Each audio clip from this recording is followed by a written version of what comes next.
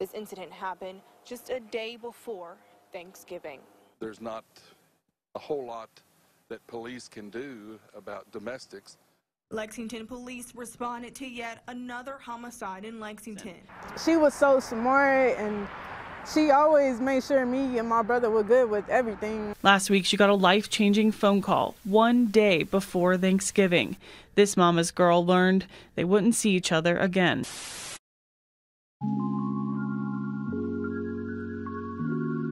Around 1:30 p.m. on Thanksgiving Eve, Lexington, Kentucky police responded to the Masterson Station neighborhood to a home in the 2800 block of Bay Colony Lane after a man reported that he shot his wife. Upon arrival, they would find the body of an unresponsive woman suffering from multiple gunshot wounds. The shooting happened at a home near the 2800 block of Bay Colony Lane, where they found a woman deceased from a gunshot wound. The Fayette County Coroner's Office identified the victim as 47-year-old Talina Henderson, who was sadly pronounced dead at the scene at 2:30 p.m. According to the coroner, someone else was inside the home at the time and saw what happened and is cooperating with police.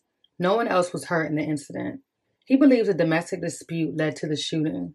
Lexington police arrested 59-year-old Stephon Henderson without incident, and he's being held at the Fayette County Detention Center.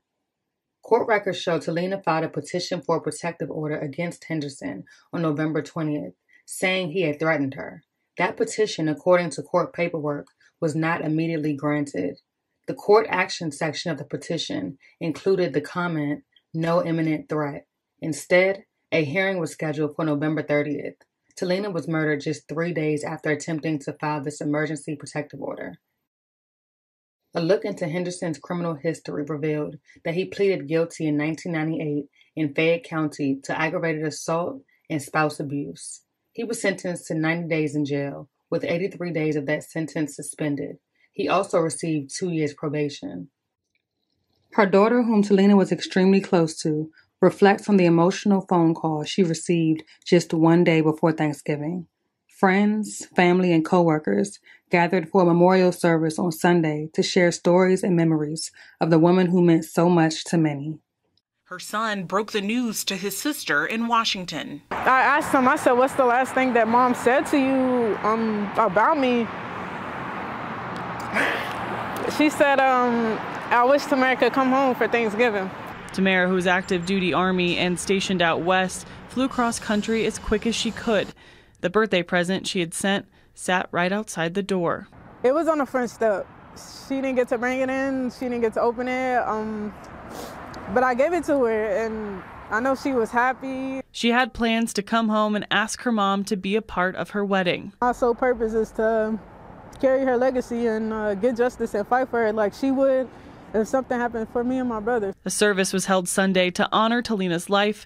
Her coworkers, friends, and family all joined together to share stories and memories of a woman gone too soon. Everybody loved my mama. She was like a piece of sunshine walking into a room, and she lit up any room she went into. It's a light that she'll carry with her always. Tamara reminds us you can't dim the sunshine that was her mom. I'm just going to continue to make her proud with everything I do. Tina and Stephon were married in March 2016. In March of 2021, the couple separated. Tina filed a petition to dissolve the marriage on November 21st. She also filed for an emergency protection order on the 20th. In that petition, Talina says that Stephon was verbally and emotionally threatening. Stephon's family, who knew Tina was filing for divorce in an EPO, says they were shocked to hear that things had gone this far. And, on the behalf of my family, I just want to say that we are beyond sorry, grief-stricken in the highest of the highest. Sean Ray White says she has this message for her cousin now. Why, Stephon? And that's the whole family's, that's all of us. Why? Why would you do that? Tina's daughter, Tamara Glover, was not at this afternoon's arraignment. And when asked about the protective order that was not immediately granted, she simply said she wants justice for her mom. She also wants the community to know who Talina was. My mother, she was a queen.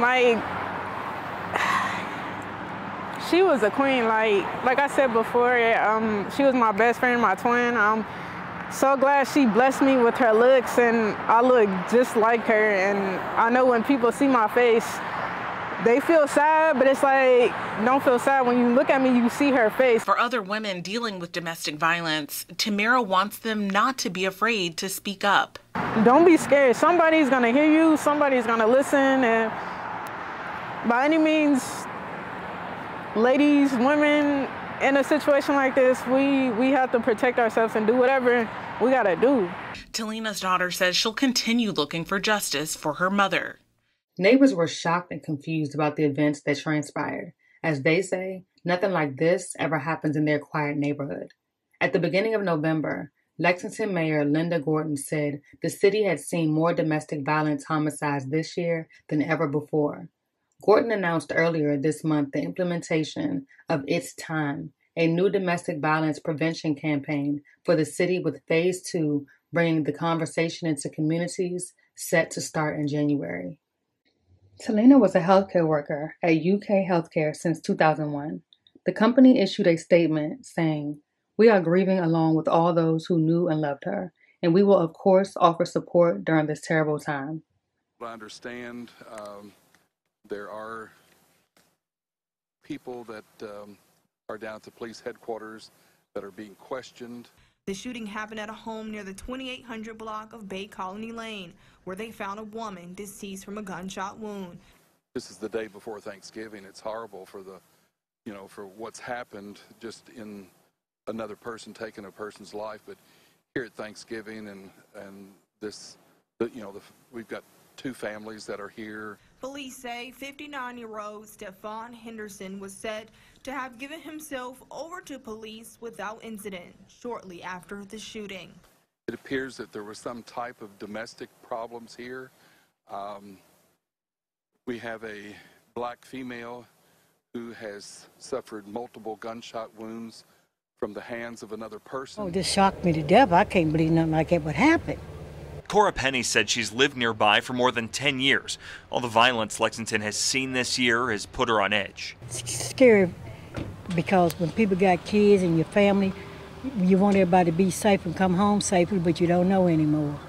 You just got to take one day at a time and live it's like your last, because we never know. Those that do harm often present a different outside persona than what they do within the context of that relationship. So far this year, there have been at least 12 domestic violence homicides in the city, and Mayor Linda Gordon says that that's more than ever. Nonprofit and city leaders agree that it will take the entire community to stop the violence.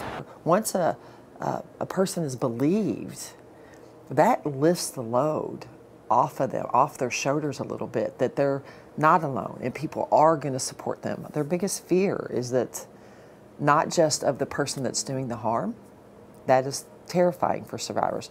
On the other hand, it's also fear of not being supported. The city of Lexington announced a domestic violence prevention campaign this month. Greenhouse 17's executive director says she's glad to see that the community is stepping up. It's time. It's time that we understand it, that we recognize it. But beyond that, it's going to be time that we do things about it, that we take actions. Henderson appeared in court on Monday for his arraignment via video conference. He is currently being held at the Fayette County Detention Center on a $1 million bond. The case remains ongoing.